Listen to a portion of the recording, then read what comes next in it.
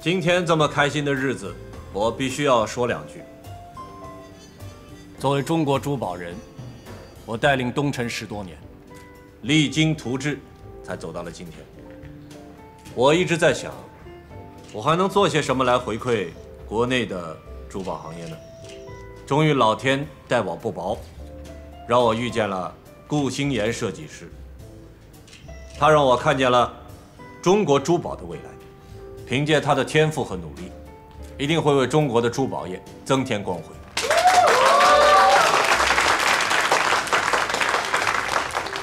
所以借今天的机会，我有一个全新的计划与大家分享。我打算向国内外珠宝界征集已经消失了15年的琉璃钻工艺。众所周知，这份专利由东城上一任的领航人唐婉容女士所有。自从唐女士去世以后，国内就再没有极品琉璃钻出现过。所以，我将公开向社会征集琉璃钻的技艺，一旦征集成功，就将作为 DNZ 工作室下一季主打产品。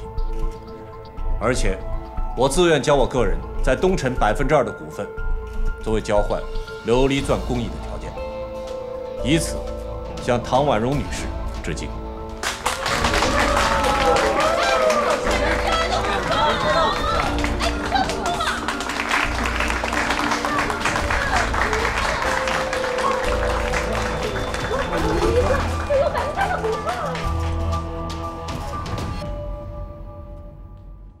东城珠宝最新消息：东城珠宝董事长李卓然在成立 DNZ 工作室的酒会上宣布，将用个人2%的股份换回失传多年的琉璃钻工艺，并向唐婉容女士致敬。我自愿将我个人在东城2%的股份，作为交换琉璃钻工艺的条件，以此向唐婉容女士致敬。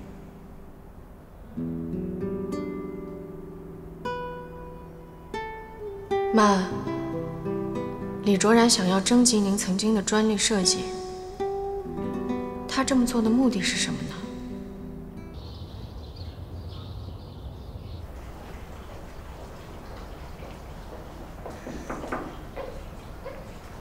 老师，顾小姐找你。宋老师，顾经理，请坐。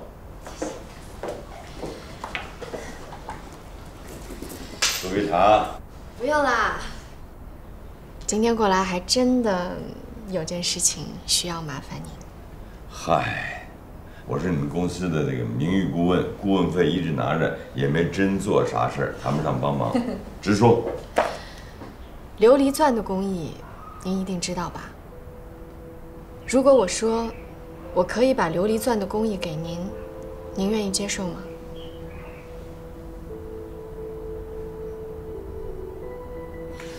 不是。顾经理，你年轻轻的，少年得志，说话要小心谨慎，不能胡言乱语哦。琉璃钻，它是唐婉容的专利手艺。宋老师，虽然说咱们俩认识的时间不长，但是应该也算得上是可以谈心的忘年之交吧？您觉得我是那种胡言乱语的人吗？我宁可觉得你不是胡言乱语，但是我首先想问你一下，我听说你们公司李董事长已经放话了，如果有谁能找寻到失传的那个琉璃钻，他宁可用公司2%的股份来换，有这事儿吧？这就是我今天来找您的目的。如果说我把琉璃钻的工艺交给您，我有一个条件，那就是您要帮我拿到李卓然给出的2%的股份，替我代持。可以吗？我没什么不愿意，但这事儿发生太快，我想想看，就你的意思就是说，你把琉璃钻的手艺给我，没错，而我把那个2%的你们公司的股份给你，没错。小丫头，做任何事情不能空口无凭。你要让我相信你的话，这么重要的事情，你是不是得先拿出点本事来啊？那借您一颗已经起过瓣的钻石让我拥有。没问题，请。啊，老师。哦，还不能看，合理合理，请。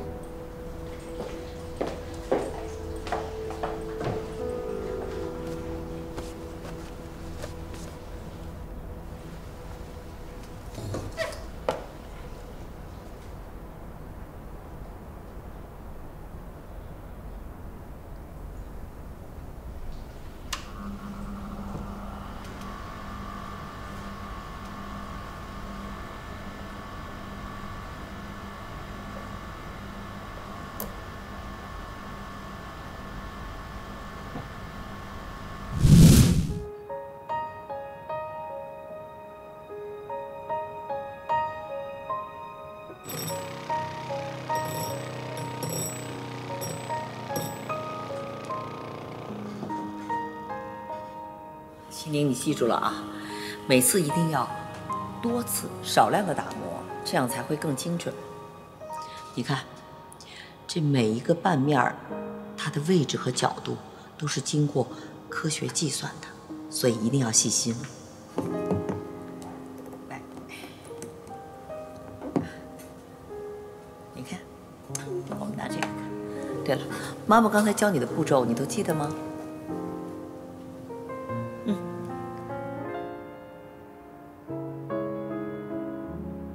妈妈，这颗钻石的火彩好像会动，一闪一闪的，像魔术一样。没错，西宁，你记住了啊！中国钻石技艺都是从这一小小颗钻石开始。时间给煤炭的定义是钻石，大海给贝壳的魔力是珍珠。所以啊，钻石就跟做人一样。 只有经历了时间的洗礼和岁月的磨砺，才能够放射出夺目的光彩，懂了吗？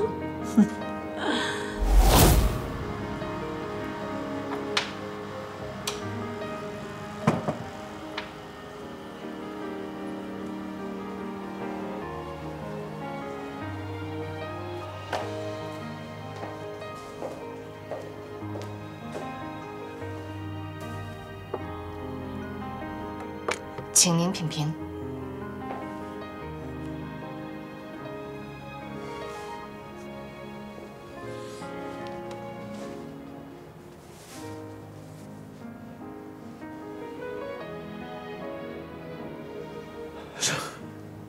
真的是琉璃钻呢？你是怎么做到的？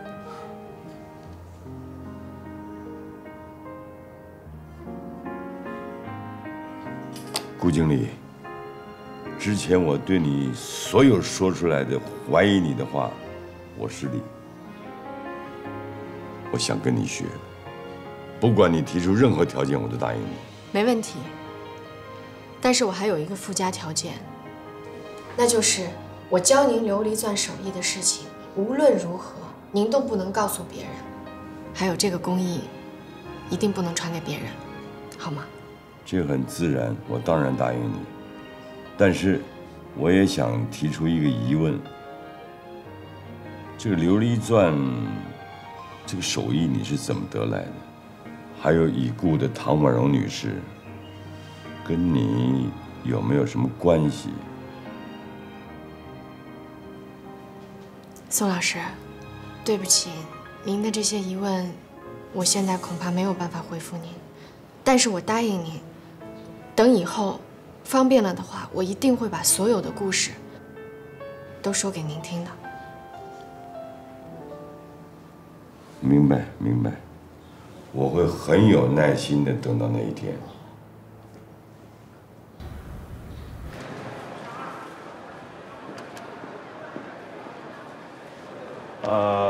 我叫宋成，我想见你们董事长。哦，请问有预约吗？没有。 麻烦你赶紧通知李卓然，就说我要见他。对不起，如果没有预约的话是……哎，林助理，什么事儿？这位先生他非要见董事长，找我们董事长什么事儿？预约了吗？没有，市里，但是我来见他也是临时动议的。你就告诉他，琉璃钻在我手里。宋老。 好久不见，哎，来，过来坐。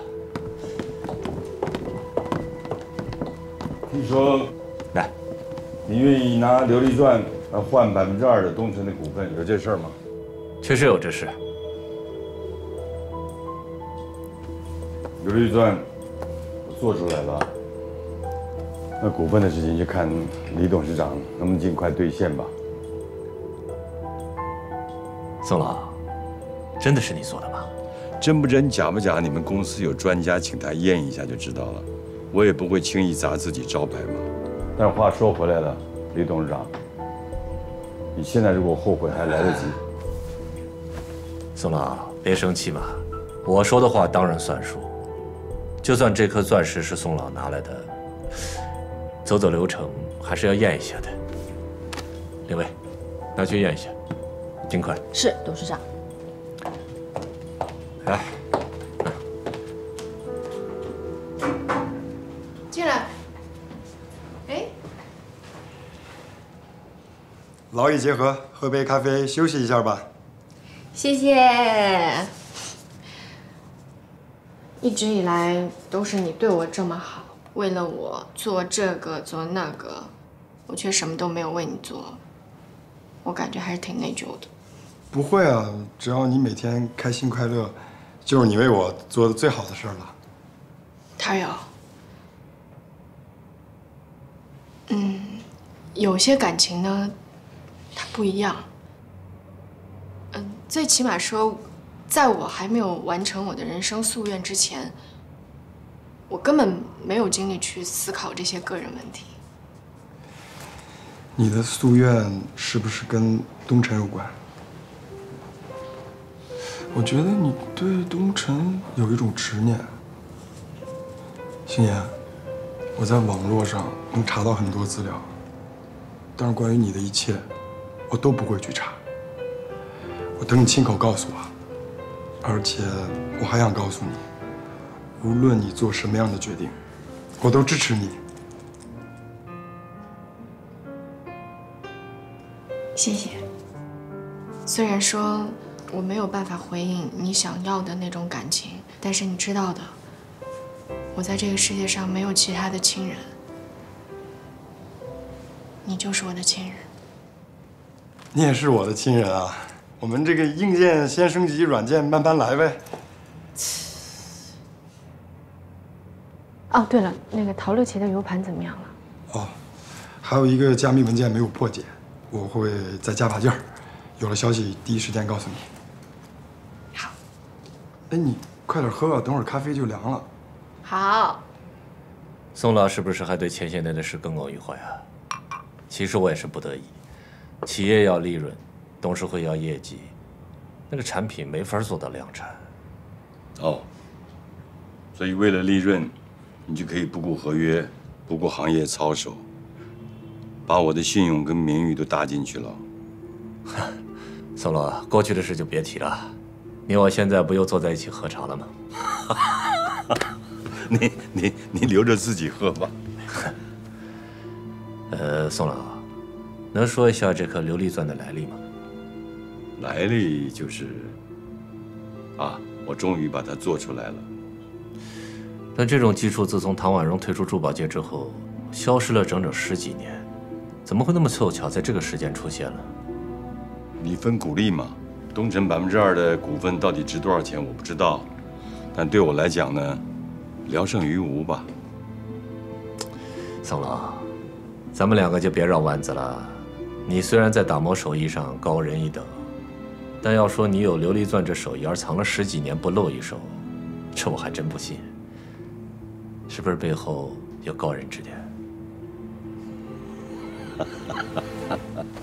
要说高人嘛，还真有一位，而且还是你认识的人。谁呀？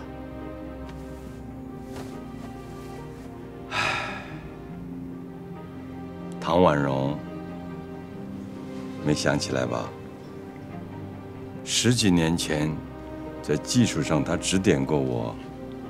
当时其实我只学了个皮毛，可是自从听说你愿意把2%的股份拿来换他的时候，哎也不知道是为什么，反正我就是突然我就开悟了。这大概就是金钱的魅力吧。董事长，验过了，怎么样？难得一见的琉璃钻。好。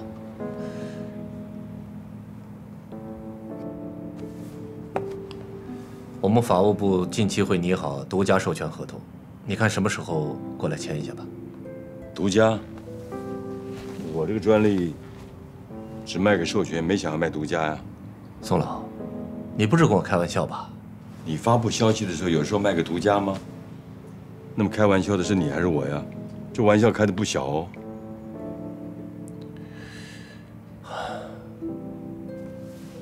好，当我要20年的授权，其余的授权方不能超过2家，每家不能多于10年。这些都没问题。好，一言为定。OK， 如果没什么事的话，我就先走了。林伟，送宋老回去。好。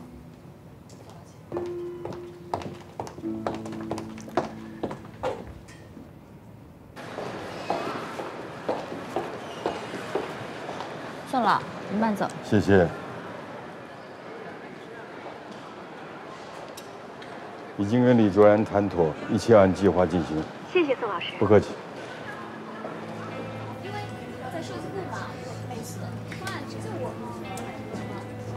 这董事长啊，刚把布告发出去，琉璃钻就出现了，神不神？就问你们神不神？神了！你们说是谁拿出了这琉璃钻？这谁能知道啊？这个真不知道，这唐总的女儿一直失踪，她这刚出现，这琉璃钻就回来了。我看8成跟他有关系。对，我觉得肯定有关系。得了吧，这董事长的女儿要是回来，她怎么可能会在乎这区区2%的股份呢？也是。浩总您好，浩总您好，各位聊什么呢？啊，没什么，我没聊什么，就是啊，微博上有咱们公司的热门消息。对，什么消息啊？都上微博了。何止微博啊，这明天啊，估计就头条了。哎，你看看这个标题，多吸引人呐！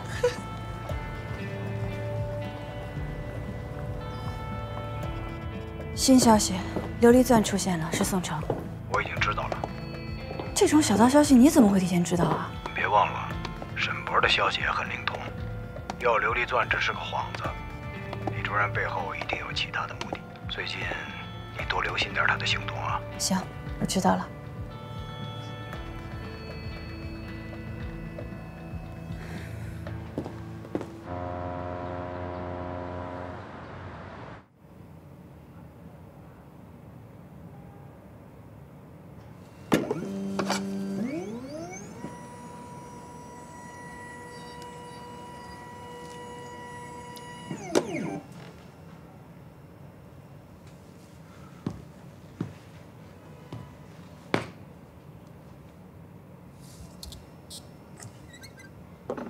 林总，我路过这儿，正好看见你在。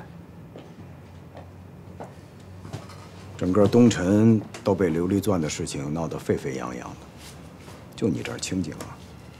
我一向对八卦不怎么感兴趣嘛。你对董事长这次的大手笔怎么看？重赏之下必有勇夫，更何况董事长还是抛出了这么货真价实的股份呢。我想你应该知道，以李卓然的性格，这次割了这么大一块肉，一定会加倍捞回，而且会不择手段。你自己留个心眼儿。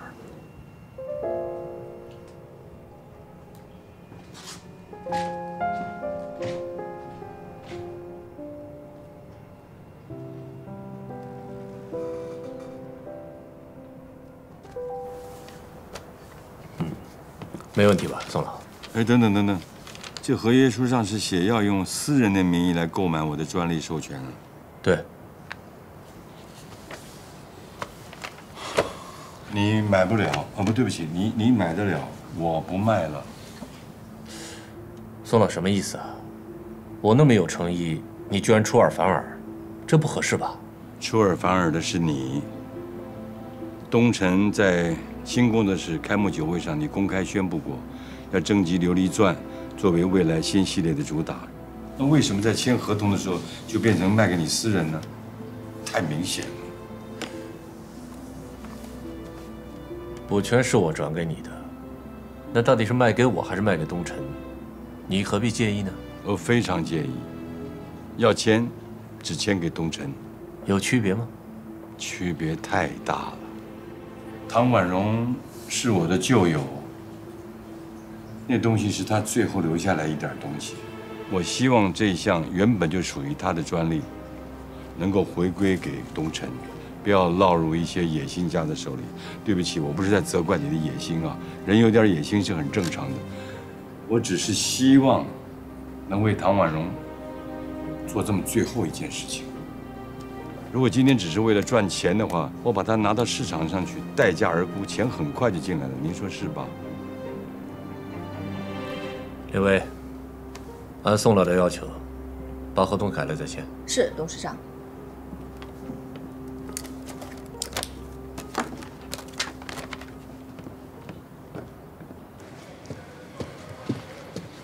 小曹，孟总监，我想问一下，李董那边关于琉璃钻的合同流程走完了吗？琉璃钻的合同，我们没有接到这个合同啊。会不会是你们部门其他人在经手啊？啊，有这个可能，比如类似于封存文件，都是有专门的人负责的。啊，行，我知道了，谢谢你啊。没事。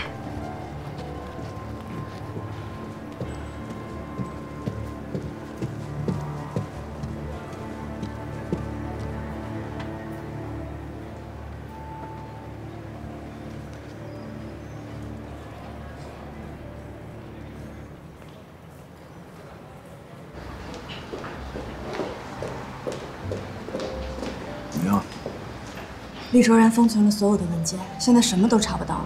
可是按照公司的正常流程，应该是可查可见的。他没有按照流程走，说明他没找到他想要的东西和他想见的人。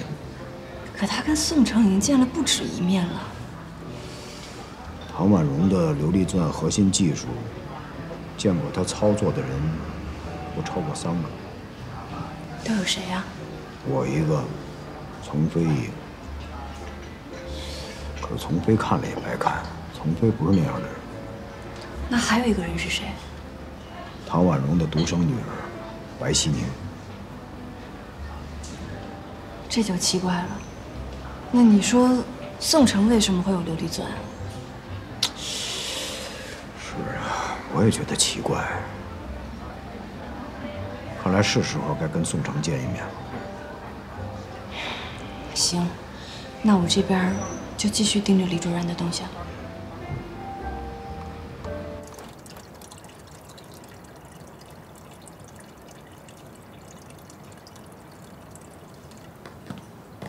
董事长，刚才我看到一点奇怪的事儿。什么事啊？我去找法务部的人修改琉璃钻的合同，刚好听到孟总监也在打听琉璃钻的合同。我没有叫他去打听啊。更奇怪的是，孟总监从法务部出来，很快一个人驾车出去了。就在他外出前10分钟左右，我们的林总经理也一个人离开了公司。你是说他一脚踏2船，同时打听我们2个人的消息？董事长，我只是猜测，把我看到的都告诉您。好，我知道了，你出去吧。哎，林卫，做得好。应该的，董事长。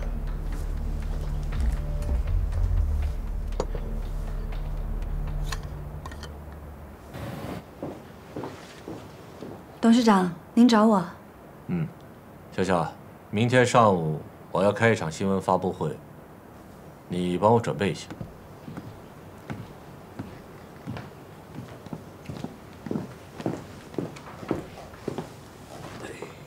董事长，是关于琉璃钻的发布会吗？进展的怎么样了？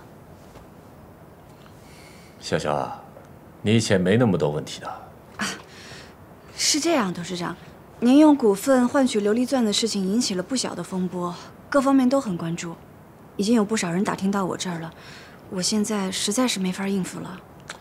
应付不了就不用应付，该说的话，该透露的消息，我明天自然会透露。好的，董事长，那我马上就去处理。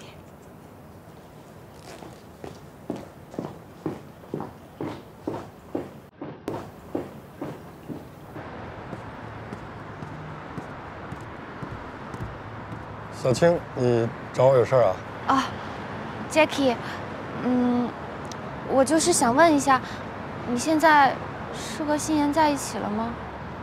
没有啊，我们就是好朋友啊。啊，那，你一定是喜欢他的，对吧？我能感觉得到。那既然我知道你一定是喜欢他的，可是我问过心妍，他根本就不喜欢你的呀。我觉得。既然不喜欢一个人，为什么还要接受他所有的好呢？这样是不对的。小青，我不知道你是不是对心妍有误解，而且我不想听到你这么说他。我跟心妍在加拿大的时候就认识，而且我们共同经历过一段美好的时光，我们有相同的价值观，其实我们就像亲人一样。你们不一样的。我觉得你们一点都不一样，不管是价值观还是世界观。以我对你的了解，你想要的生活是那种幸福安稳的小日子，而顾心妍她想要的是成功，是权利。她的野心根本就不是你能估计的。我觉得追求所谓的成功没问题啊，但是还有很多比成功还要重要的东西，比如亲情、友情，还有人与人之间的信任。Jackie， 小青，我先回去工作了。Jackie， 你究竟明不明白我对你的心意啊 ？Jackie，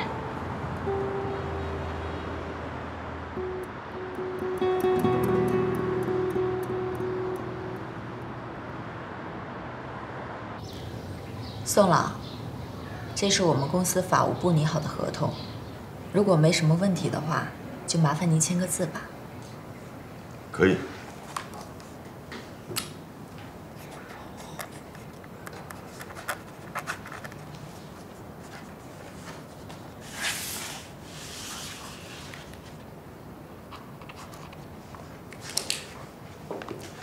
谢谢宋老。不客气。再见。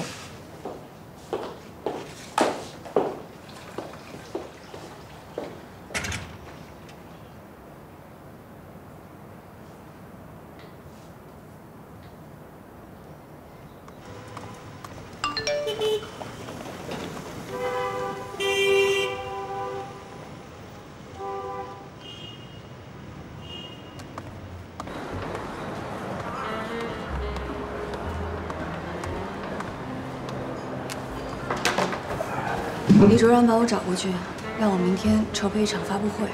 什么发布会？我猜应该是跟琉璃钻有关，但具体他跟宋城谈到什么程度，我不清楚。合同也签了，而且还不是独家。李卓然这次可是吃了个闷亏呀。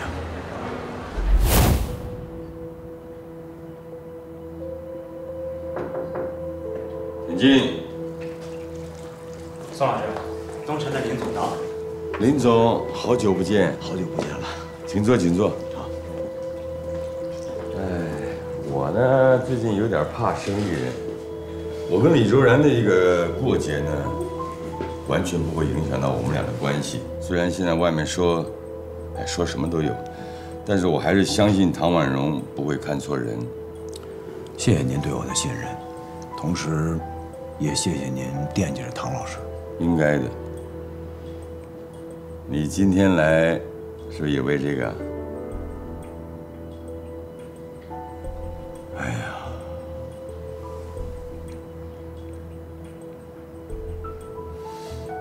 您是明白人，我就打开天窗说亮话了。自从唐老师去世以后，李卓然把持着公司，我独木难支，仅仅靠着以旺品牌苦苦支撑。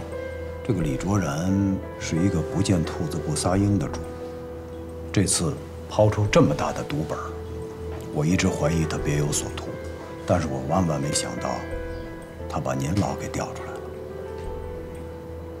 宋老师，我想问您一个问题，请问，您别介意啊。这琉璃钻真的是您的手艺吗？怎么？难道你想看我现场操作？不是我不相信您啊，你也知道，我当年跟随唐总左右，对琉璃钻的前世今生，我了如指掌。在这个世界上，见过唐总制作琉璃钻的人不超过3个，但是这之中不包括您啊。林总啊，有关于这个琉璃钻的工艺的来历呢，是我不能跟你详细说明，但是有一句话我可以堂堂正正的说，我不可能做出对不起唐婉容的事。那么最近呢，李卓然呢曾经要求我把这个工艺的这个授权给他，我拒绝了，我坚持要卖给东辰，而且不能卖给独家。我这样做就希望能够平衡一下李卓然的做法，也算是我为唐婉容老师做的最后一件事情吧。我明白了，我有个建议啊，既然您把琉璃钻的工艺授权给了东辰，那么以李卓然的性格，这次被割了这么大一块肉，他一定会在最短的时间内加倍赚回。在这种情况下，就难保当年的事情不会重演啊。你说当年的事情就是那件他挂羊头卖狗肉那个卑劣行为，就是这个。哎呀，我怎么没想到呢？我应该防着点儿。哎，李卓然这混蛋呐，为了钱呐，什么事儿他都会笑眯眯地干出来。我有一个两全其美的办法，您既可以拿到李卓然的股权，又可以保住您的名声。请说。您看啊，既然您给李卓然的授权不是独家的，那您完全可以和我和乙方再签一个同样的授权。我保证，每一颗琉璃钻作品都打上您的名字，来维护您的职业尊严。可是我不明白啊，我既然卖给东辰了，不就等于卖给你了吗？哎，您是有所不知啊，以旺虽然是东辰旗下的子品牌，但是生产、经营、销售全都独立核算，由我全权负责。李卓然为了打压我，处处刁难以旺。您把这个授权给了东辰，李卓然是绝对不会交给以旺品牌的。没关系，我的这个想法，您可以慢慢的考虑。明白，但我现在就可以答复你。您说，林总啊，现代匠人的精神在生意人里面是越来越少了，是吧？可是我相信你，我所有的名声交给你了。谢谢您，宋老师。还有一件事，我想跟您谈一谈。啥事儿？我想收购您手中2%的股权。这个我不能卖啊！您看啊，这个股权在您手中没有什么用，不如折现给我。不是林总，这里面有些细节是我不能说清楚啊。但是请你相信我，我是有理由的。好，既然这样，我就不强求了。咱们合作的合同拟好之后，我让助理给您送来。合作愉快，合作愉快。就按他说的做，认认真真的准备这场发布会，越正规越好。为什么？难道你想眼睁睁看着李卓然和宋城达成这个合作？你就按我说的做吧，好吗？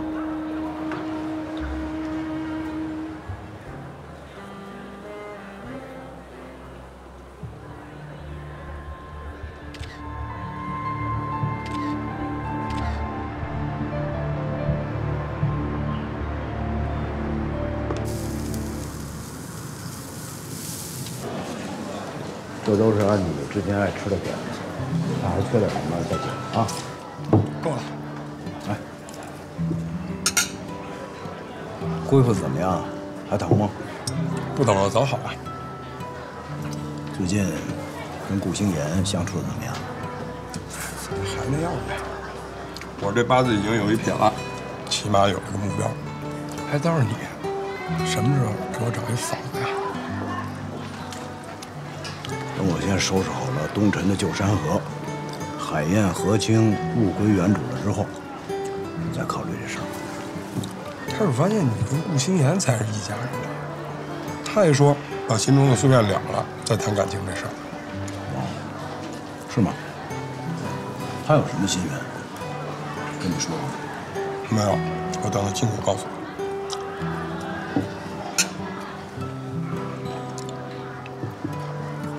再说了，我什么时候才能把你这个又当爹又当妈的老大哥介绍给他呀？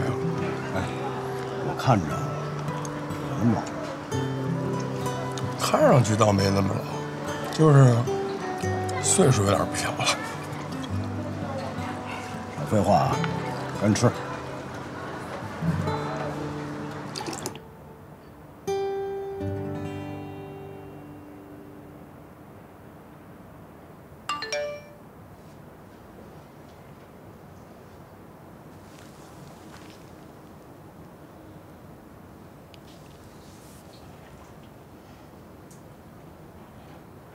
喂，宋老师。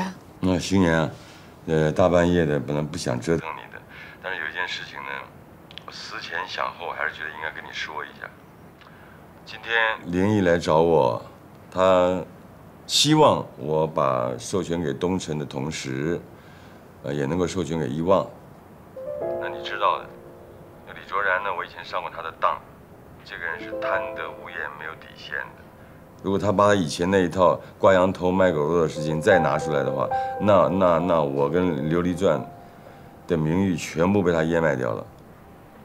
所以，我又想一想，我觉得林毅这个人呢，还是挺值得信赖的，可以合作，所以我就答应他了。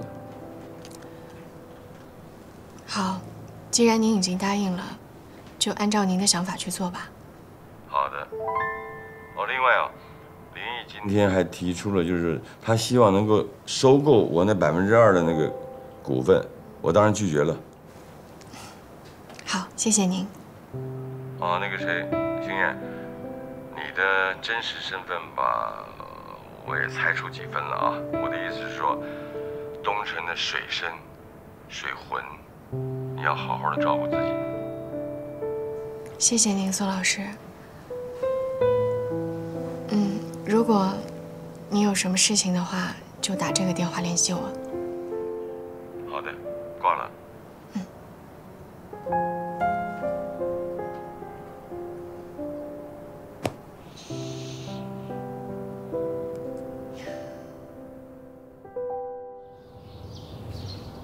按您提示呢，我查了一下宋城的通话记录，怎么样？他最近通话单里啊，真的有一个号码频繁的出现。号码的主人是谁啊？那个我查不着了，它是一个虚拟的网络电话，我拨打过去啊，没人接听。我不相信，像宋城这种拥有琉璃钻手艺的匠人，就这么低调了10年。你再好好给我查查这号码，说不定是白希宁本人呢。我这就查。孟总监，我们东陈公司未来的趋势发展是什么样的？可以给我们讲一下吗？孟总监，咱们今天到底要公布什么消息啊？对啊，孟总监，这都等了1天了，发布会什么时候可以开始？可以给我们爆料一下吗？各位不用着急，你们想知道的答案呢，一会儿发布会开始之后，我们董事长会一一为各位揭晓。各位，李董来了，快去。走。李董，请。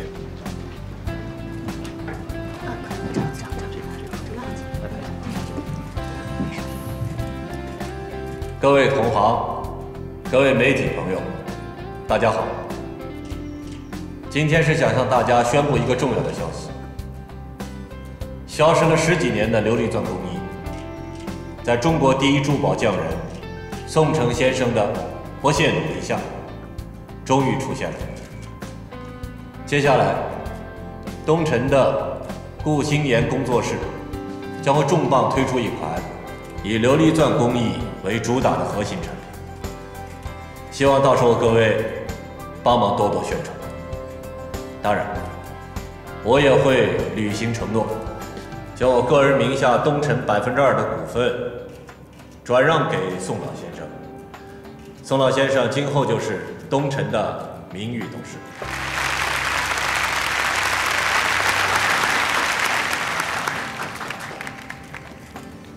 李董事长，据我所知，东城的林总经理刚刚也发布了一条消息，以旺品牌下一季的产品正式主打琉璃钻。我的问题是，这件事情您是否知情呢？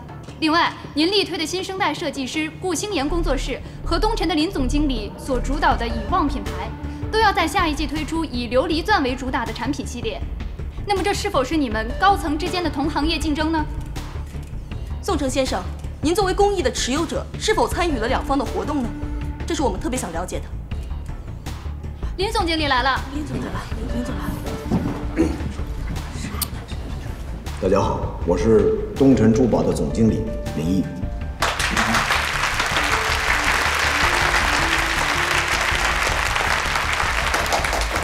首先，此次琉璃钻系列正好有力的粉碎了外界对东城高层不和的传言。董事长李卓然先生用自己的股份交换琉璃钻工艺，正是为了发扬东城的精神，来纪念已故的董事长唐婉容女士。以旺和顾星妍设计师的 DNZ 都选择琉璃钻作为下一季的主打产品，正是为了向唐婉容女士致敬。因此，我要代表东城的旧部以及东城现有的员工，向李卓然先生个人做出的贡献和付出表示感谢。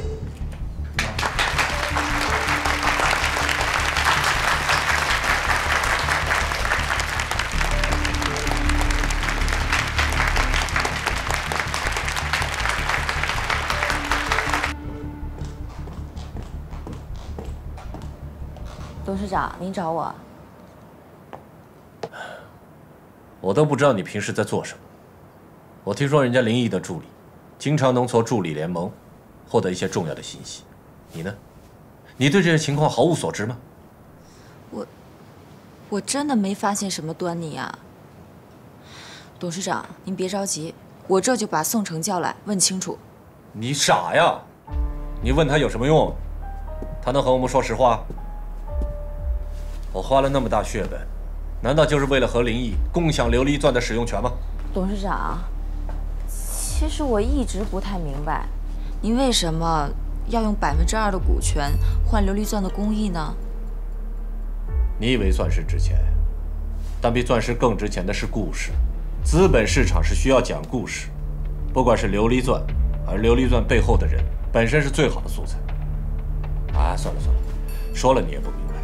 哦，那眼下的情形我们该怎么办啊？现在只能寄希望顾先安的工作室能给我争口气了。王安东呢？把他叫过来。王总监他不是被停职了吗？哎呀，你们这一群废物啊！要么被停职，没停职的，比停职还耽误事情。王安东停职了，那现在顾星妍工作室的财务工作由谁负责呢？财务部的一个新员工，叫 Jackie。马上安排这个人来见我。好的，董事长，这个我能很快安排好。你呀，也就只能做这些跑腿的工作了。董事长，其实我背地里一直在努力地做一些工作。有什么工作需要你背地里去努力啊？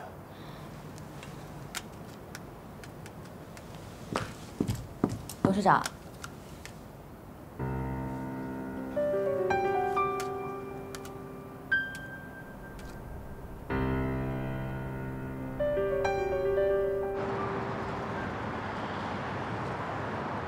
星妍，看新闻了吗？我跟你说，其中有一篇特别火，都10万加了。现在公司大家都在传你要和林总打擂了。打擂？说你 PK 了班雅琪、Arena 还有璀璨的 Lucy Lee 之后，就要跟林总对台。而且最有意思的是，大家都说这是你和东城大 boss 的终极 PK。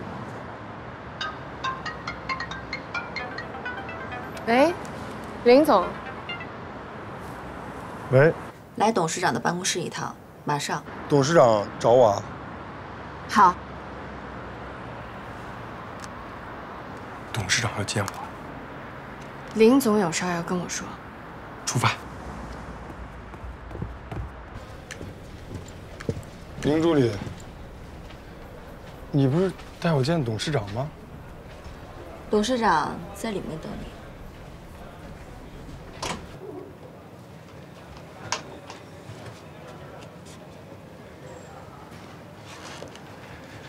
董事长好。Jack 是吧？虽然我们照面不多，但我对你是有印象的。董事长，请问您找我有什么事儿？听说你跟顾经理关系很好啊，是不是好奇我怎么知道的？别以为我每天坐在董事长的办公室里，公司的事什么都不知道。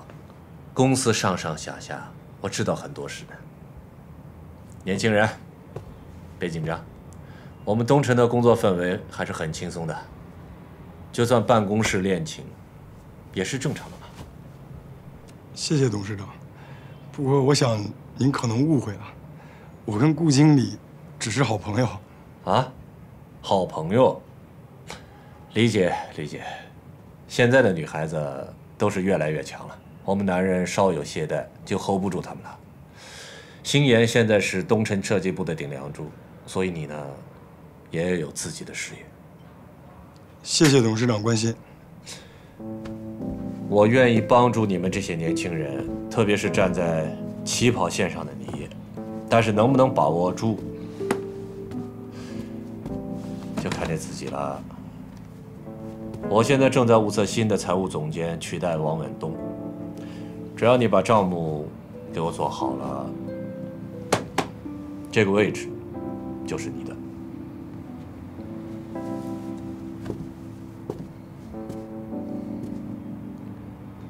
另外有一个人会和你有工作的交集，我需要你帮我注意一下。请问这个人是谁？孟潇潇。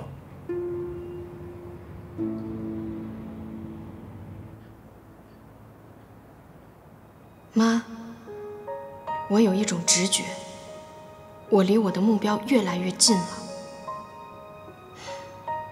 对不起啊，我没能按照您的心愿去过简简单单的生活，但是请您相信，我知道我在做什么。宝贝女儿，你知道妈妈这辈子最大的心愿是什么吗？你不是经常说想让东城走向国际吗？这就是你最大的愿望吧？不是，妈妈最大的愿望啊，就是希望你这辈子能够像现在这样，简单、善良、满足、幸幸福福、快快乐乐的过自己的生活，明白吗？那你知道我的愿望是什么吗？每天吃一颗棒棒糖，对不对？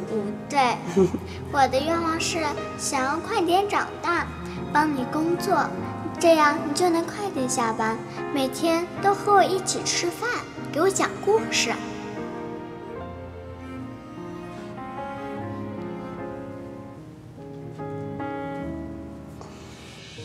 女儿，妈向你保证啊，以后啊，争取每天晚上回来陪你吃晚饭。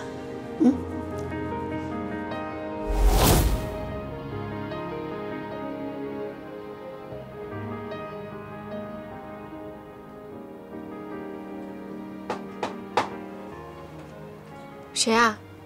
林哲。来了。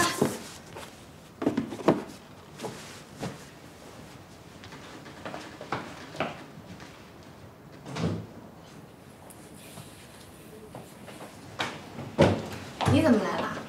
我就是路过，顺便来看看你。来，坐。你来找我什么事儿啊？哎，林总找你有什么事儿？林总找我，哦，他就是下午跟我聊了一些关于工作上的事儿吧。那说到这儿，董事长下午找你什么事儿啊？他跟我说了很多奇奇怪怪的话，还让我盯着孟潇潇，让我有什么情况就给他及时汇报。盯着孟潇潇？孟潇潇不是他的亲信吗？为什么要盯着他？我不太明白，但我觉得呀，可能是个信号，说明李主任和孟潇潇并没有看上去那么和谐，反而是个契机。什么契机？孟潇潇背上叶小青盯着你呢吗？其实，在刚进公司的时候，孟潇潇给了我很多的帮助，还有指点。不知道从什么时候，他就开始对我有芥蒂了。星妍，我觉得你啊，不用考虑这些。芥蒂这事儿，你不知道什么时候它就生长出来了。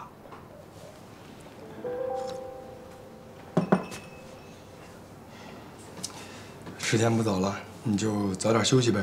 我还得回去破解加密文件呢。好的，辛苦啦。晚安，你不用送了。好，路上小心。拜拜。拜拜。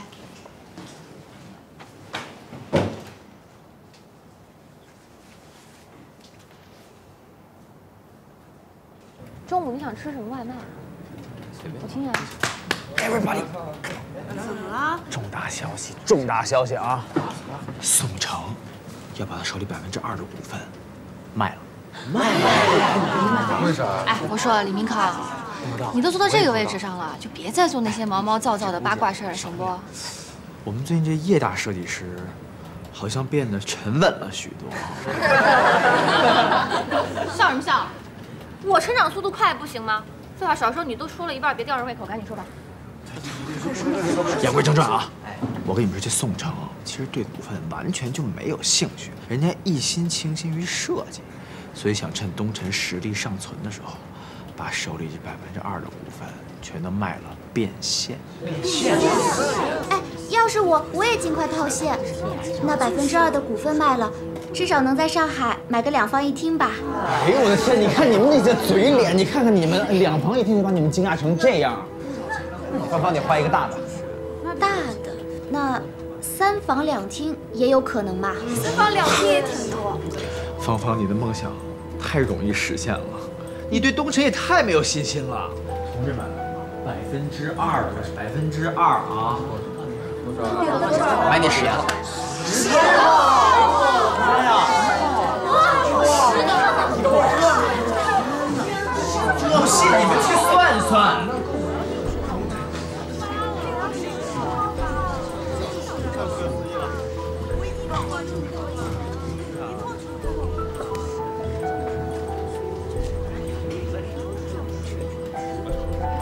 哎，喂，孟总监吗？我是小青。不是说过上班时太少联系吗？哦，不是，这不是有紧急情况吗？你说。我刚刚听李明康八卦说，宋城好像要把他所有的股份都抛售掉。消息可靠吗？李明康这人吧，虽然有些时候说话比较夸张一点，但是他说的八卦后来每一条都被印证了。行嘞，我知道了。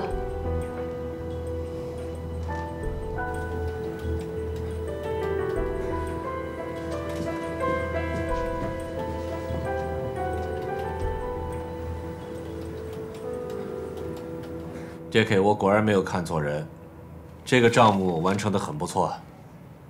谢谢董事长夸奖。除了工作室的账务工作，我交给你的另一项工作有没有什么进展啊？您是说孟总监那边？一切正常，他对销售的事儿也很尽心。不过我听说什么了？他好像对切割大师手里的股份很感兴趣，而且还约了见面。我知道了，你去忙吧。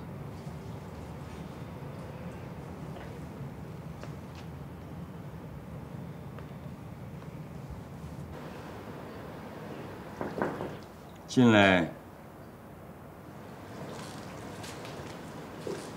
老师，有一位东辰的总监来拜访您。宋老您好。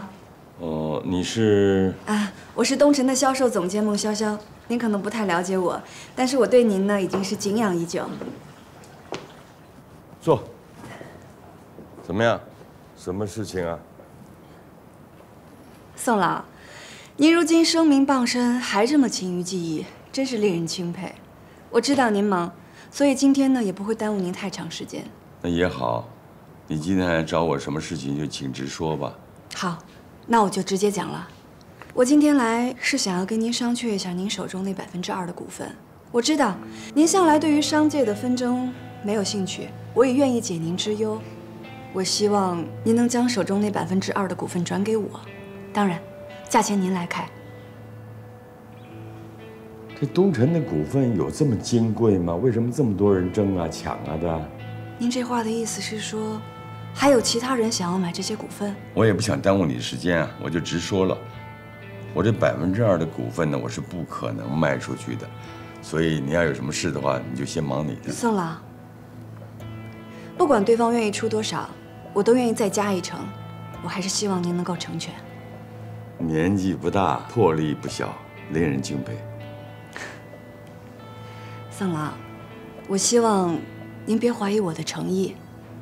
我既然敢开这个价钱，我就一定付得起。不怀疑，不怀疑。但是抱歉，我也想重申一下，我的股份是不可能卖出去的，所以。您请回吧，啊，罗伊，麻烦你帮我送客，对不起。王总监，您请。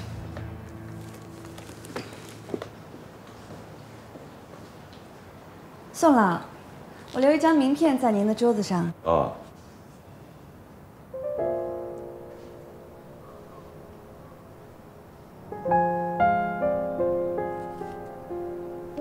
如果您改变主意了，请第一顺位联系我。嗯。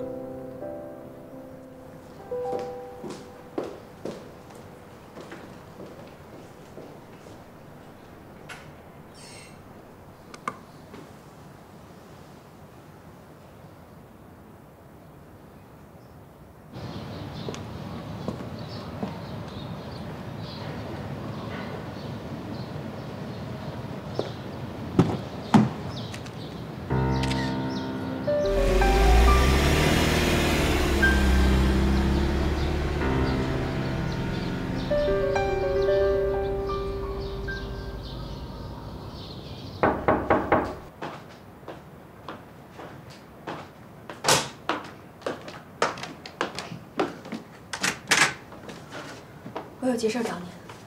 进来说吧。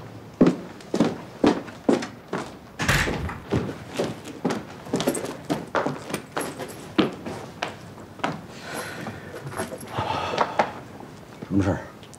我今天去找宋成了。找他干嘛呀？我得到一个消息，他要出售自己手里的股份，我想替你拿下来。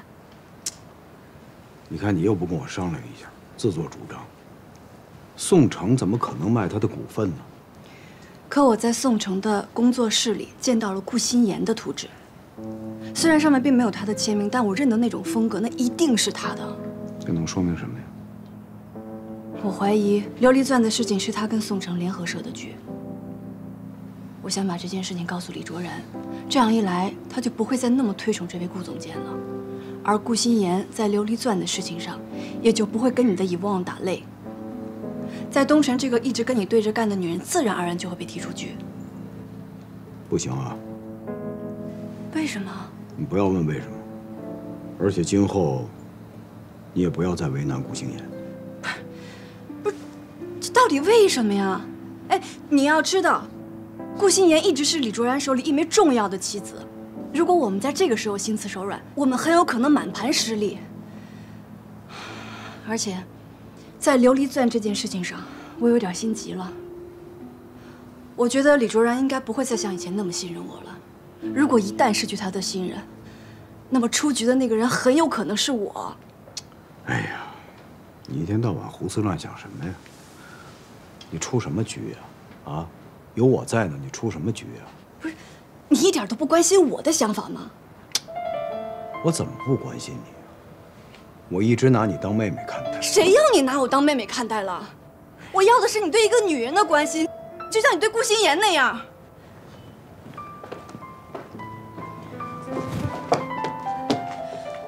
我告诉你，女人的直觉很准的，你别以为我不知道你心里在想什么。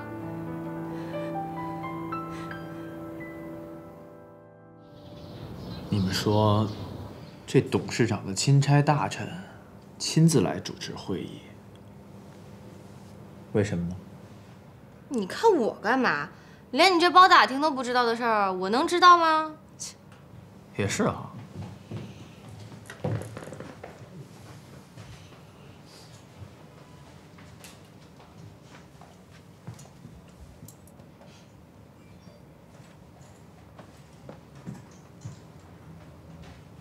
大家好，今天我们开的这个会，主要是有一个人事任命要向大家公布。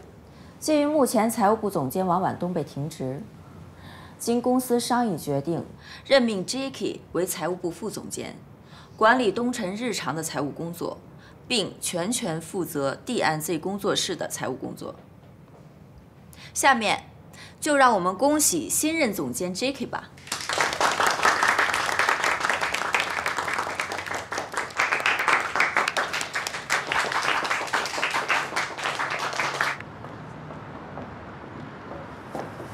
心妍，你别生气好吗？我这不是生气，我这是很惊奇。林哲，你现在这么大的事儿，你都不跟我说了？我不跟你说，不是怕你阻止我吗？啊？李卓然找我谈话了，说要重用我。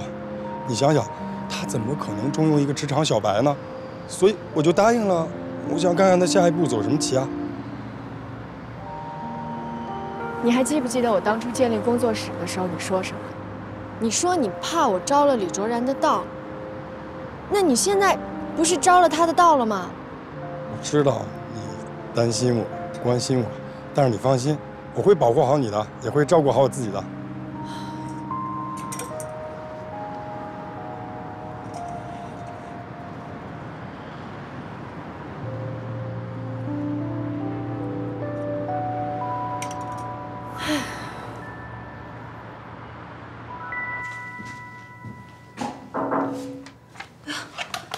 董事长，您怎么过来了？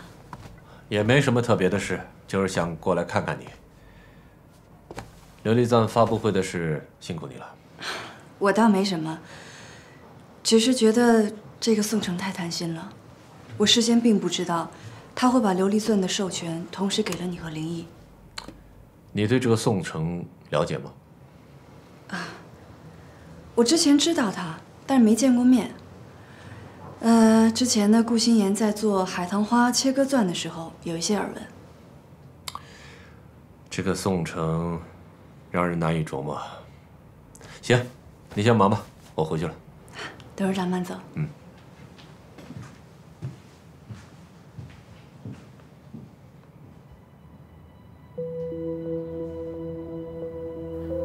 今天开这个会，主要是想具体商量一下琉璃钻使用权的问题。那我先说一下吧，我这人不喜欢隐瞒我自己的观点。我觉得这么做对董事长不公平。董事长花了2%的股份买回了这个琉璃钻的使用权，但是那所谓的工艺大师，他却分别签售给了2个人，大家都是东城人，不可能自己人跟自己人抢生意吧？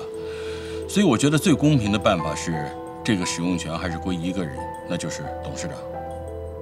那你也别忘了，目前呢，只有以旺才是最赚钱的品牌。如果不把琉璃钻的工艺投入到以旺，那东辰受损失，我们大家都受损失。是的。所以我让新任的财务部副总监做了一个大概的统计，咱们还是以销售额和利润率说话吧。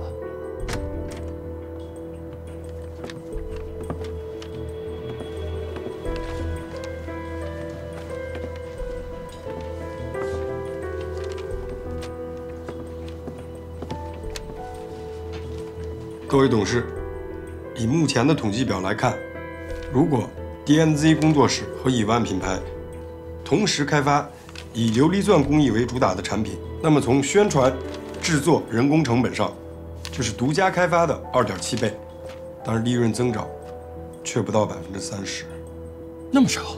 平时都是100以上。董事长。以旺能够走到今天，初中和灵犀2个系列功不可没，顾心妍有很大一部分功劳。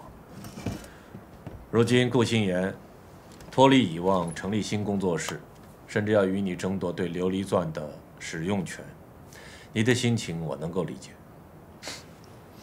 我现在的心情，恐怕董事长无法想象。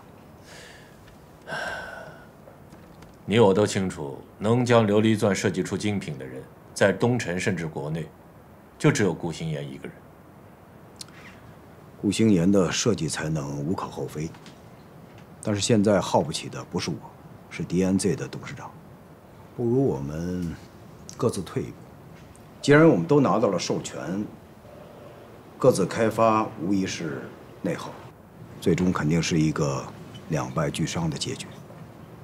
我提议，以望和 DNZ 联名合作，所有的利润55分成。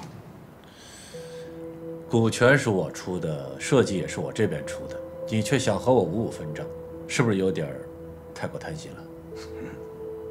这一点我仅仅是从董事长身上学到了一点皮毛而已。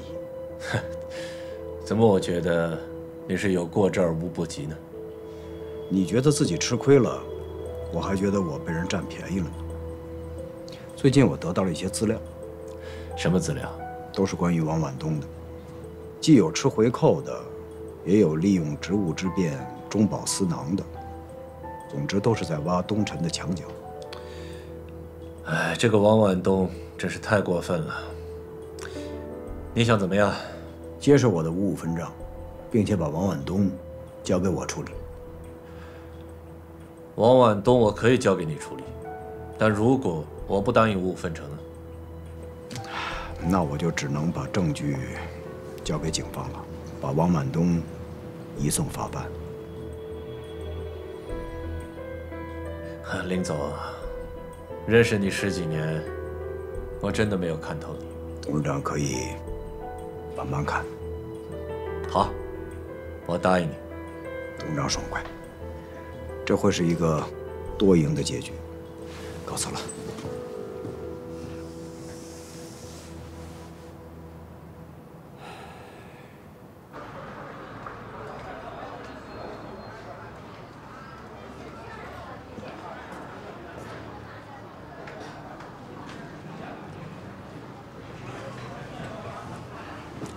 哥，不好意思来晚了，太忙了。升了副总监了，当然忙了。你说你提副总监这个事儿，怎么不跟我说一声？发个短信的时间总有吧？你不都知道了吗？你是不是诚心瞒着我呀？是没有。李卓然升你的职，你知道他的用意是什么吗？我觉得不管他什么用意，我职位越高，对你跟星言的帮助越大。而且这是我没能力做的事儿，现在机会来了，我肯定不能放弃吧。你给我听好了啊！你的那个黑客手段，不能到处乱用，听见没有？哦，不是哥，我知道我自己在干什么，你就别替我担心了，行吗？干什么呀你？我会为自己的行为负责任的。你能负责吗？你不是来请我吃烧烤的吗？服务员，来5个腰子。哎，该点的都点了，5个腰子你吃得了？那吃得了，补。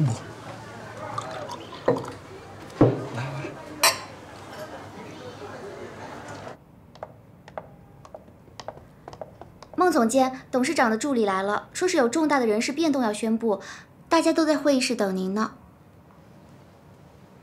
行，知道了。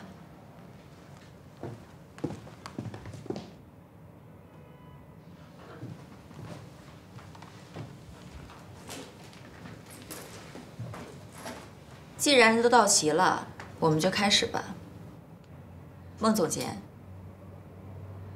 董事长决定将你调离D&J工作室，不再负责工作室相关的销售工作，即时生效。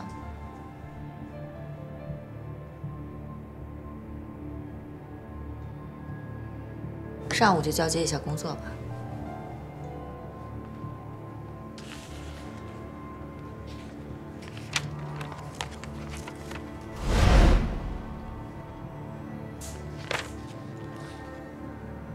董事长为什么突然把我调回去啊？这我就不知道了。OK， 我自己去问问。孟总监，董事长今天要会客，特意告诉我，任何人都不能打扰他。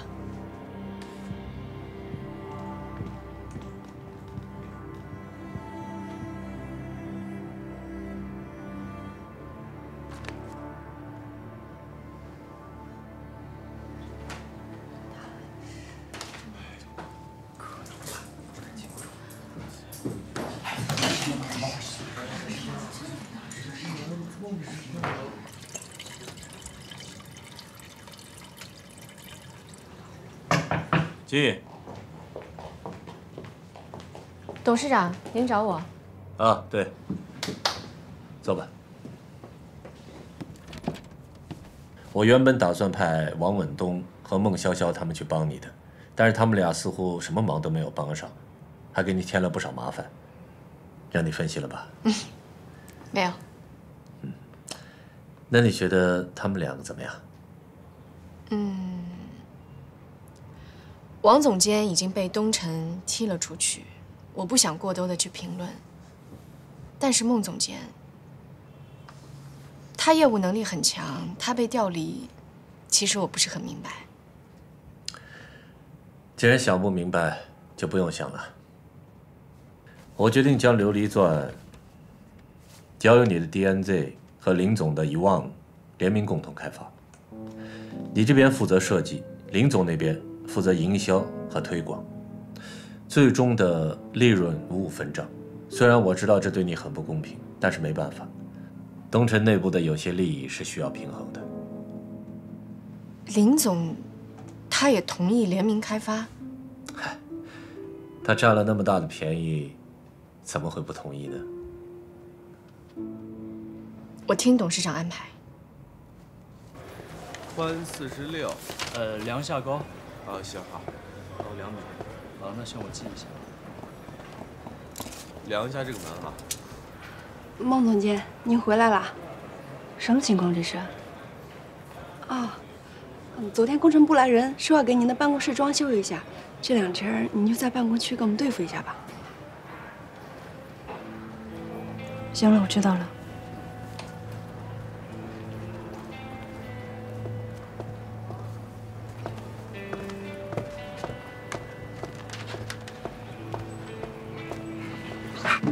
孟总监，这是董事长助理刚刚送来，让您看一下。这是什么？这是客户名录。董事长的意思是想让您在这周以内把上面所有的客户都拜访一遍。这些客户当中，连1张过百万的单子都不可能有，直接让分区经理去不就完了？为什么要让我去啊？这我就不知道了。行了，知道了。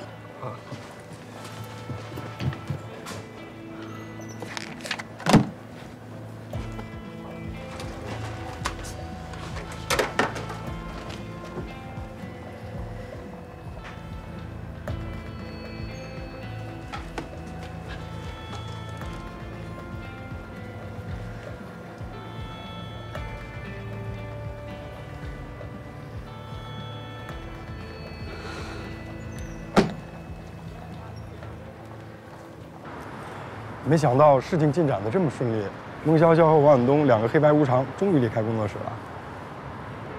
孟潇潇这件事情，你是不是做了什么？我没做什么呀，就是让李卓然觉得他跟宋城有关联啊。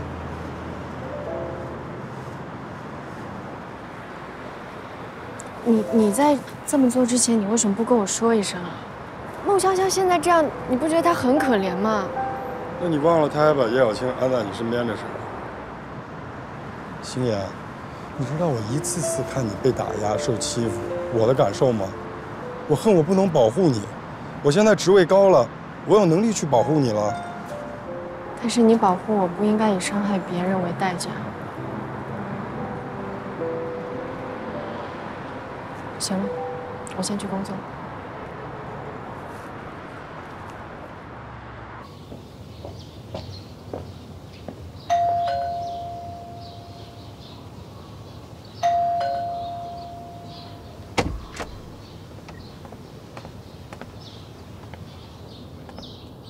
董事长，请原谅我的不请自来，我有话跟您说。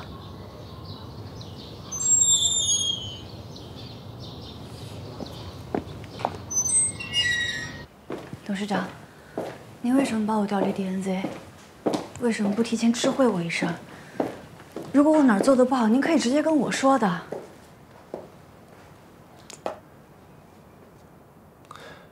不是你做的不好，而是你做的太好了。这么长时间，你处心积虑的讨好我，可是到底替谁做事情，你心里最清楚。董事长，这里面肯定有误会。误会？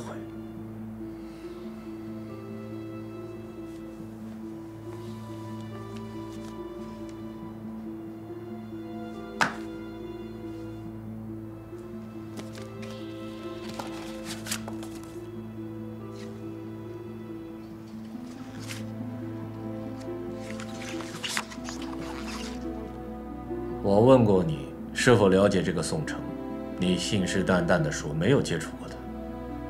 那这些照片，你怎么解释？还有，你跟林毅见过好几次面，你们都到底聊些什么？有什么不能在公司里面聊呢？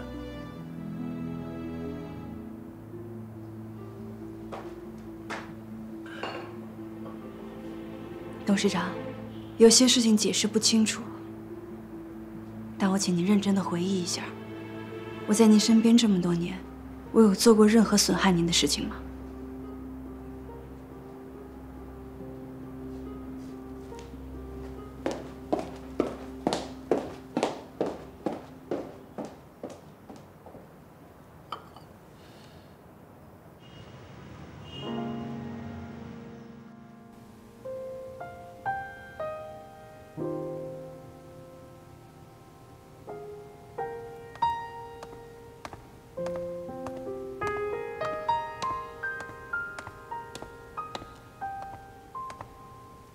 潇潇，你怎么在这儿待着呢？啊？你早就知道宋城不会出售股份，很早就跟他达成协议了吧？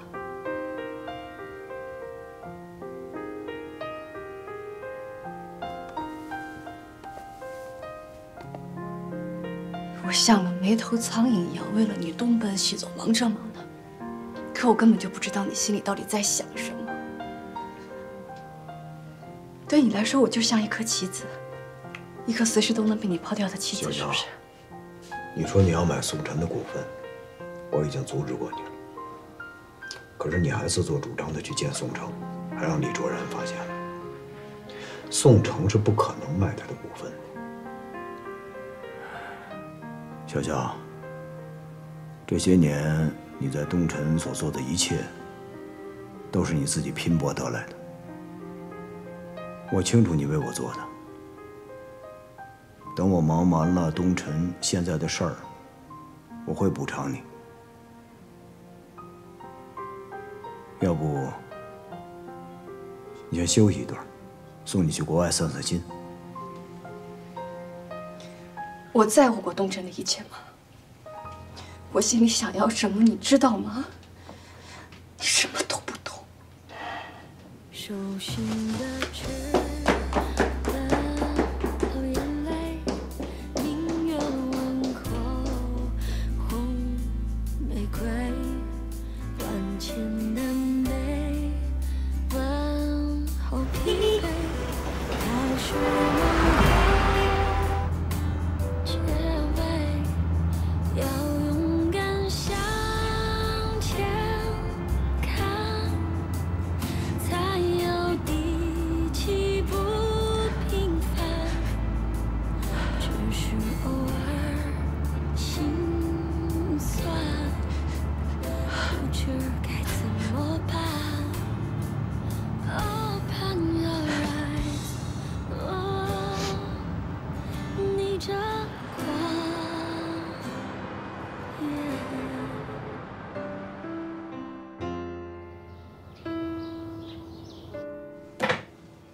后天，我们工作室将要进行第1次的内审会。这次的内审会究竟有多重要，我相信大家都很清楚。在会议上，我将阐述设计理念、风格还有元素。至于说市场风向还有大数据分析，都会由林总亲自负责。下面我就简单的跟大家阐述一下会议的内容。琉璃钻作为10几年前风靡一时的独特珠宝产品，再加上近期复古元素的回归，大数据分析。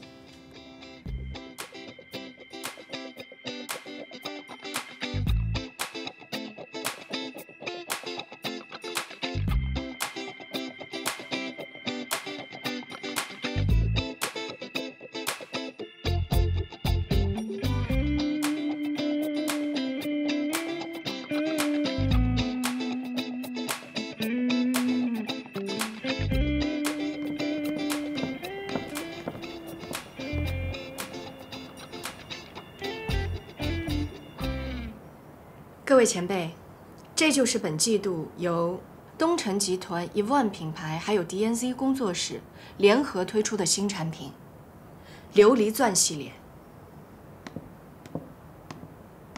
大家都知道，琉璃钻这项工艺已经绝迹于市场10余年了。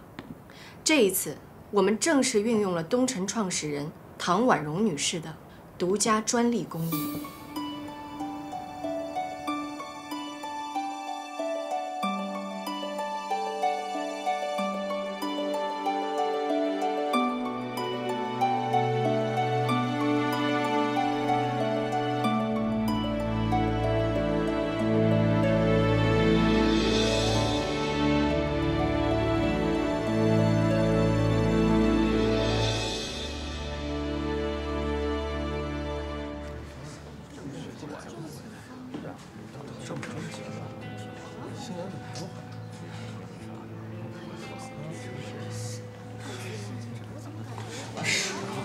一点消息都没有。林康，我说你不是帮我打听吗？这琉璃钻方案到底过没过？你还没打听出来啊？仅限于公司范围好吗？这都是涉及到专业领域了，跟谁打听去？真没用。时间这么仓促，琉璃钻工艺难度又这么大，我看呢，凶多吉少。能不能说点好听的啊？怎么就那么没信心呢你？我就是对咱们顾经理太有信心了，才在工作室刚成立的时候，我就主动要求过来。这头一炮产品要是砸了锅，我以后想回遗忘都回不去了。芳芳啊，说了多少次了，做人呢立场要坚定一点嘛。你吃了这么多回亏了，还不长记性啊？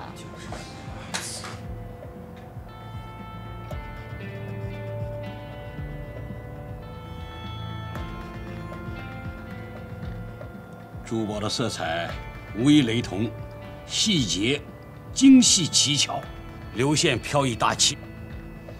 从珠宝的四维要求来说，完成度极佳。这件珠宝的设计，还体现了一种行云流水一般的感觉。珠宝的质地更像水一样，天然纯净，清澈透明，清澈中又不乏流光溢彩，其中的光泽又透着泉水的阴柔与奔放。我拿珠宝呢跟水来比喻，当然了，这是我个人的浅见。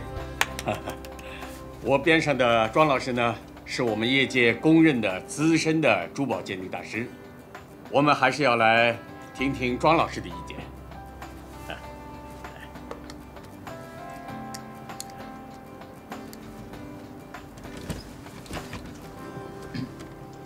这位庄先生是出了名的怪脾气，但是他是火眼金睛，而且观点独到，不受其他任何因素的干扰，常有异于常人的见解。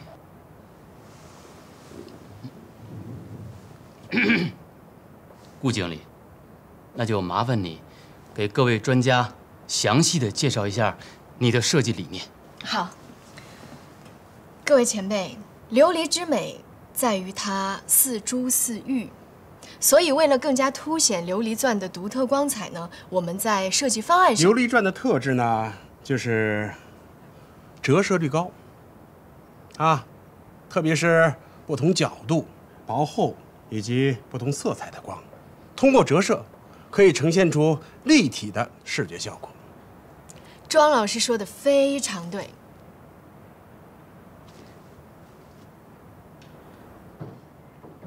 各位请看，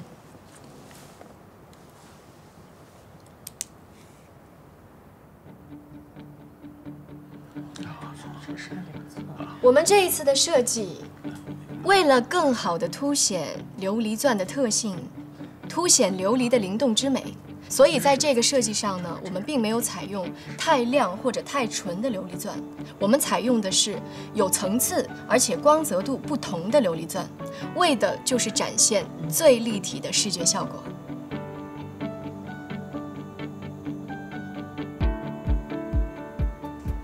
谢谢大家。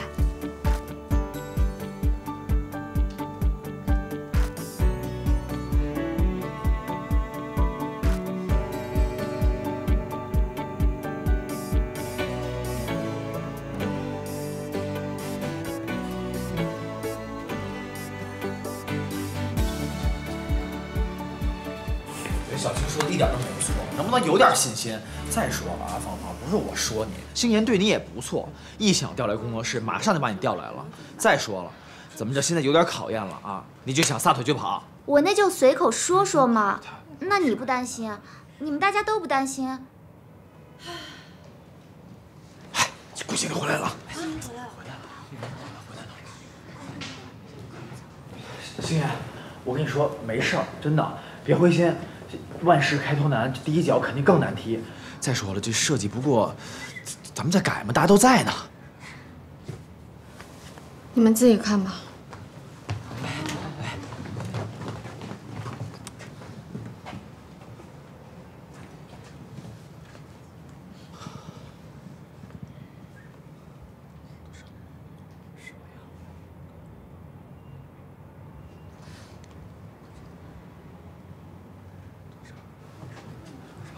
8分，8分，是好帅。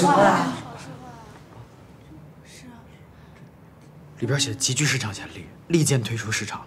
星爷，成了是吗？对，我们通过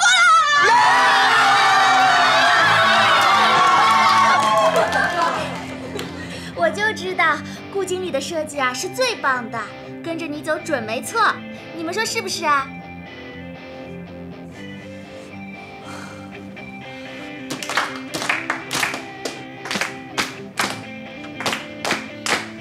行了，好了。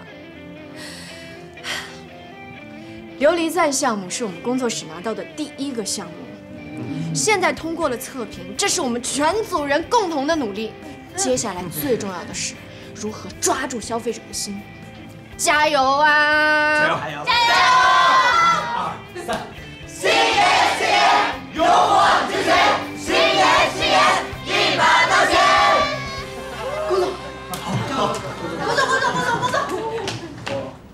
琉璃钻系列虽然取得了业内人士的认可，但是要想在市场上形成爆款，还有一场销售硬仗要打。璀璨自从有了大金主撑腰之后，每一次的营销手笔都大到惊人。如果我们的营销策略跟不上的话，那么这一季的产品仍然没有胜算。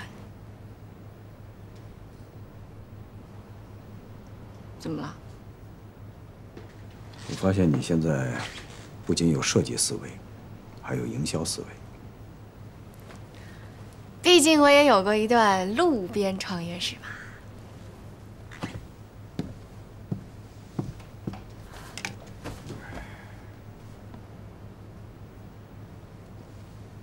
哎，董事长你好，琉璃钻系列的营销预算您看到了吧？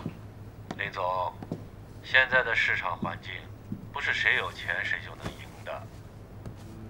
客户更重要的是看设计品质，你要对咱们自己的产品有信心啊，是不是？我们非常有信心啊！我希望这次的预算要高出火热一下至少2成，所以还望董事长关照一下财务部，早点批款。林总，公司不是由我一个人说了算的，公司花的每一分钱都要经过全部董事的同意。你的意思我清楚了，这件事情我会跟其他董事商量一下。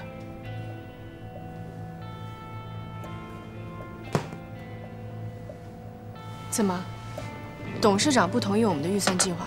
他一个人把控着审批大权，却要把责任推到每一个董事身上。这一次的项目是 Evon 和 DNZ 共同开发的，他为什么不同意啊？谁知道啊？你们那边的工作不能耽搁，要继续往前推进。预算的事情，我来想办法。好，我知道了。来，难得清闲，喝点茶。为了琉璃钻。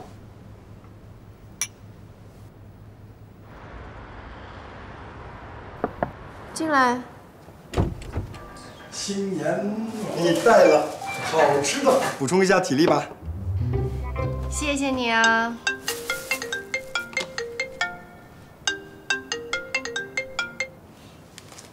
喂，董事长。喂，心妍，你在公司吗？嗯。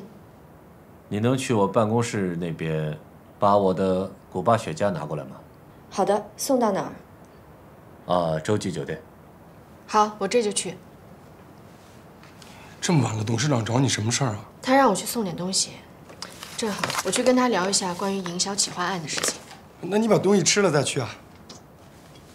你替我喝了吧。路上小心啊！李董，听说近来又有新动作，无偿转让了2%的手里的东辰股份，换了个什么工艺技术？哎呀，那可是2%啊！折现的话，市值可不低呀。李董，你怎么能无偿转让呢？哎，你要是有什么困难，尽管跟我们说呀。李董是有名的金算盘，他怎么会缺钱呢？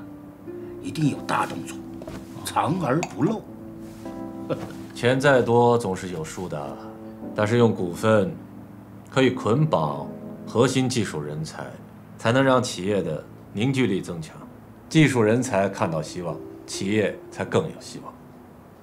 这是东辰发展的理念。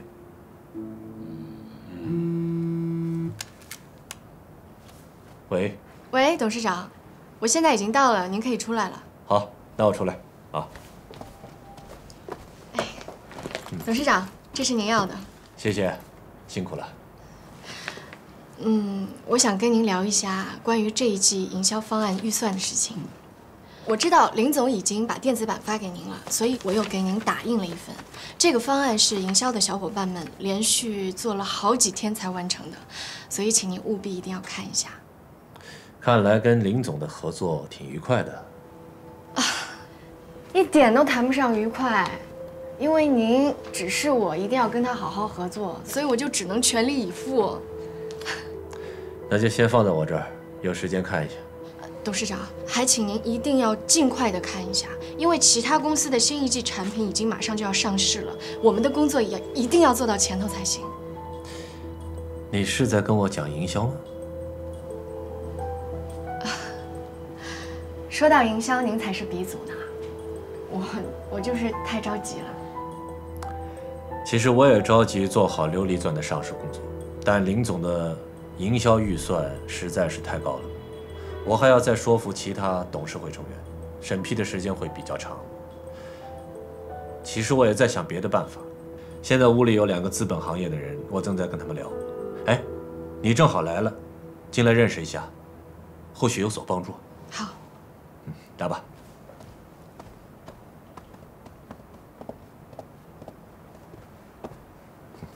来，我跟大家介绍一下，这位是我们公司最优秀的设计师顾星妍，初中和灵犀系列都是出自他的手笔。星妍，这位是知新资本的闵总，这位是复兴投资的庞总。闵总好，庞总好。哎呀，难怪首饰设计的那么漂亮，原来本人更美呀。走走走走。哦，他不做了，他还要回去加班。我助手有点事，所以他帮忙送东西来的，特意进来跟2位打个招呼。欣妍，没事你就先回去吧。哦，好。林总、庞总，很高兴认识你们。那我就先走了。好。哎呀，马上就要进行琉璃钻的试卖推广活动了，到时候广告牌的摆放位置，还有价签的摆放位置，都要特别注意它的细节，好吗？林总好。好。哎，林总，您来巡店？我听说你们找店做促销活动，所以我就过来看看。正好有关营销推广的事情，想要找您聊一下。哦，你预算批下来再说吧。这2天我了解了一下董事长的想法，他觉得预算太高了，审批起来会很长时间，让我们因地制宜的想办法。这是他跟你说的。他又想提高利润，又不舍得花钱，然后让别人去想办法，这是他惯用的伎俩。如果他这招管用的话，你想想，东辰这2年的利润能如此下滑吗？就是因为现在是这样的一个情况，还不如说我们立即行动起来，倒不如真的让我们自己想办法，不要等他的预算。你打算怎么办？我希望您可以给我10家店铺作为试卖推广点，到时候以点到面，用销售数据跟董事长说话。好吧，按你的想法试试。谢谢。这次我们拿到的10家试点店铺，全部都是位于商业区，是中高端白领工作还有生活的区域。所以我觉得我们在下班的高峰期还有午休的时候做限时特惠，这样就能吸引客户的注意力了。没错，10天的时间，琉璃钻的发售能否成功，在此一举。同志们，加油！加油！加油！工作。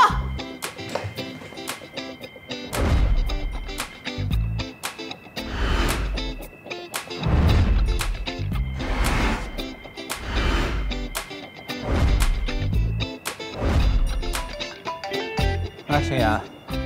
喂，明康，你那个店铺的情况怎么样啊？忙活了一上午，只卖了3件。那其他店铺呢？其他店铺我也问了，情况都差不多。你先别着急，也许大家中午都赶着回去吃饭呢。我们晚上再看看情况。行，保持联络啊，拜拜。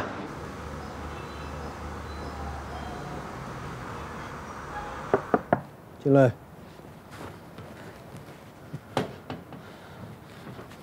老大，咱们试验店的日报出来了，您看一看。怎么样？哎呀，据这10多家店长来反映啊，我们琉璃钻系列呢，不仅没有拉高客流量，反而降低了销售额。为什么呀？您想啊，老大，我们琉璃钻的这个优惠啊，力度太大了，大多数客户啊都奔琉璃钻去了，而忽略了店里其他的产品。甚至有个店长问我，我们这个琉璃钻试卖什么时候结束？行了，我知道了。那我出去了。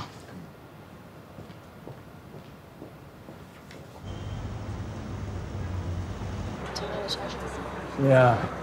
哎，林总。怎么样？这几天不太顺利吧？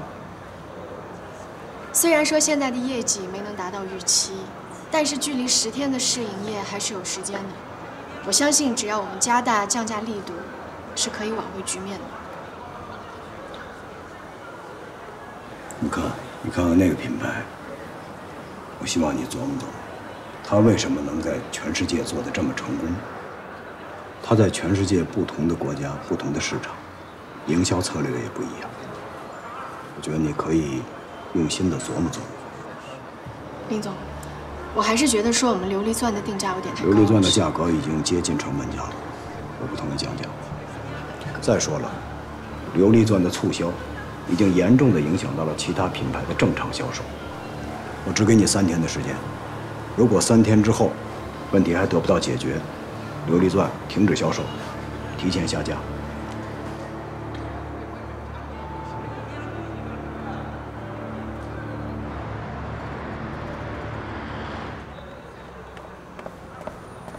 欢迎光临。心妍，嗨，给你带了好吃的。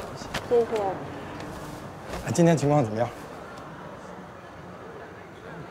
唉，今天林总还亲自过来给我下了最后通牒。你看什么呢？你看啊，这个品牌呢，它始终依托着领先的科技、创新的理念，还有时尚的设计，还用一种非常亲民的方式和令人信服的宣传途径，让消费者来感知品牌，体会到品牌。我明白了。你明白什么了？我终于明白林总话里的意思了。销售势头不好，我就一味想着说要降价，反而忽略了品牌的自身价值。我们应该让消费者体会到它珍贵的自身认同感。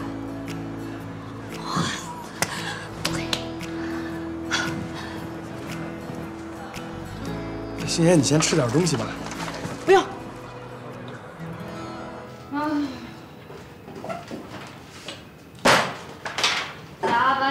加班，一天到晚都在加班，这日子什么时候能是个头啊？关键是老加班还不见成效，这不是白忙活吗？就是啊。行了，都少抱怨2句吧。这就先到这儿吧，你俩先回吧。啊，路上注意安全啊。走吧。拜拜。哎，星妍，跟昨天一样。行，那我知道了。等一下。告诉你们俩一个天大的好消息。怎么啦？我们得继续加班了。啊？怎么又突然要加班了？刚星妍打电话来说，有新的方案了，我们得从布置橱窗开始。他怎么想一出是一出的？怎么就想一出是一出？好，方案来了，进来看看吧。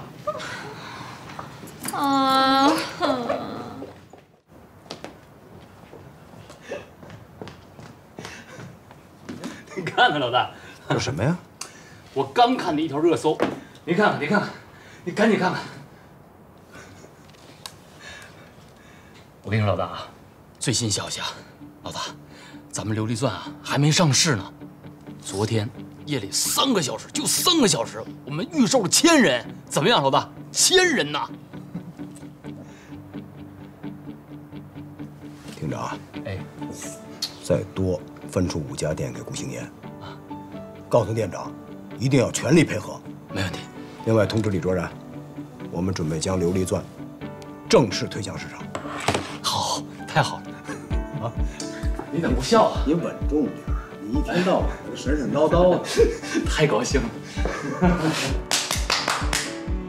注意了，从打开店门的这一刻开始，我们就要进行我们琉璃钻系列的试卖推广活动了。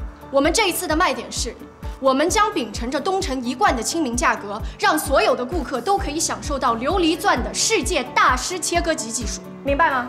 明白。明白吗？明白。行动！